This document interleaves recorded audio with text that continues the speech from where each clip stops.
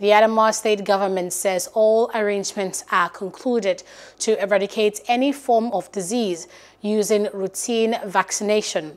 The Executive Chairman, Primary Health Development Agency, Dr. Suleiman Saidu, disclosed this during a press briefing in Yola, where he said the ministry is working tirelessly to curb the menace. Gathered in this hall are health professionals. This time around, they are here to discuss ways on how to bring to an end all forms of diseases through immunization. The executive chairman of the agency said they are all working hand in hand with their partners in the state to support the government in overcoming health challenges in the state. The chairman also says the agency will not relent in fighting against all forms of diseases that will be of great challenge to the state. Meaning that there are so many diseases that can be prevented effectively and efficiently using vaccine technology. Vaccination is an established cost-effective strategy for disease control, and this role of vaccine is increasingly becoming central in the control of many diseases. Just recently, the agency has joined the rest of the world to roll out COVID-19 vaccination in Adamawa State. So far, we have vaccinated 29,205 persons, and we are still counting, comprising of frontline health workers, other frontline workers, strategic leaders, as well as intending pilgrims. This is to underscore the new addition to the multiple or known established rules of vaccination in disease control. Some of the partners who participated in the gathering said they are ready to always support the state government so as to achieve its target goal. They, however, appealed to the Adamawa parents to cooperate with the health authorities and agencies in ensuring that the wards get the immunization as at when due. The ICRC has been working with the agency since 2015, supporting its immunization programs through logistics and the mobilization of the communities.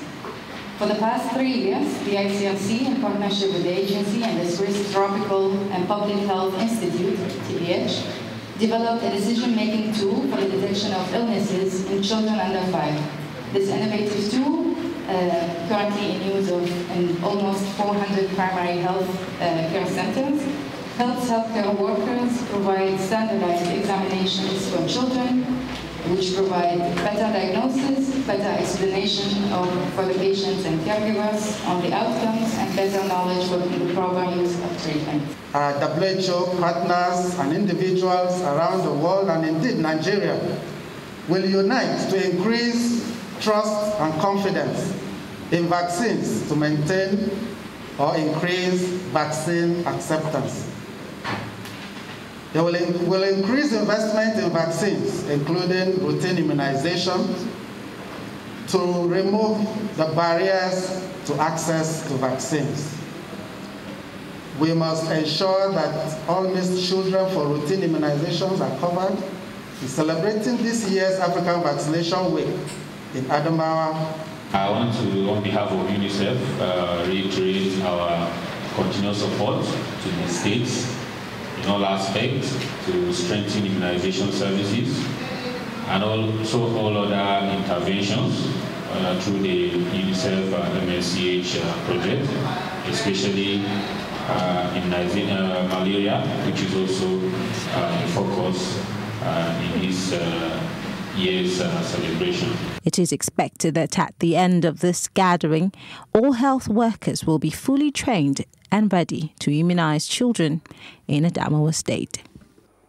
Hello, hope you enjoyed the news. Please do subscribe to our YouTube channel and don't forget to hit the notification button so you get notified about fresh news updates.